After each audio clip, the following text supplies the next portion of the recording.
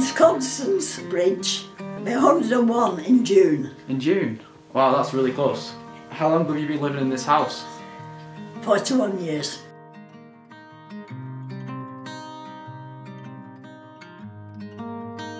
Since we moved here, I've known her about like 34 years, yeah. When we was doing the house up, the husband used to bring us like cups of tea over and things like that, and that's how we got to know them.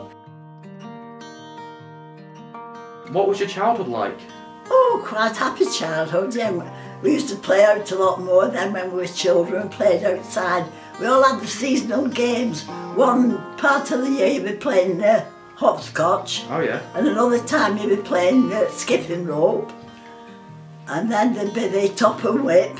But we as children used to go to what we call the penny rush Saturday afternoon. Oh really? Penny rush? Was that? It's just a penny, just for kids. Oh right. And they're like cowboys and Indians and things like that, you know. Like Western movies then? Yeah. That sounds really cool.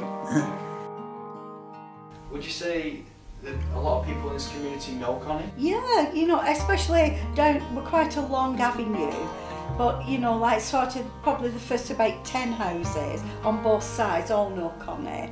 You know, because before she started to lose her sight, she used to always be up and down going to the shops, but since she's like her sight's diminished, she doesn't really go out anymore, you know. Then she broke her hip 3 years ago, so that has slowed her down a little bit more, you know.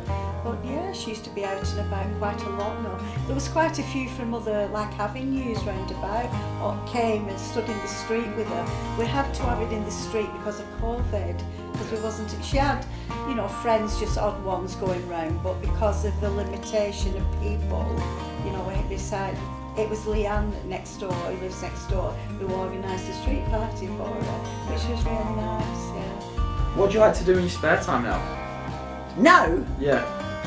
Just sit here, that's all I can do. And I can't even see television. I always have it on, can't. But I do get talking books.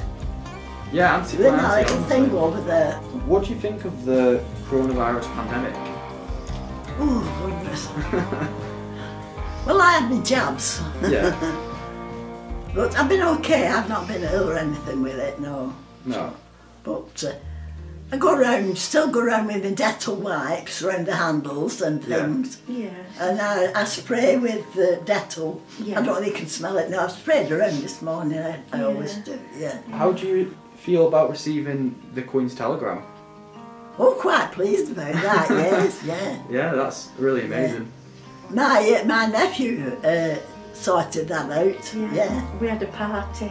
Oh yeah. What are the secrets to living to 100 years old?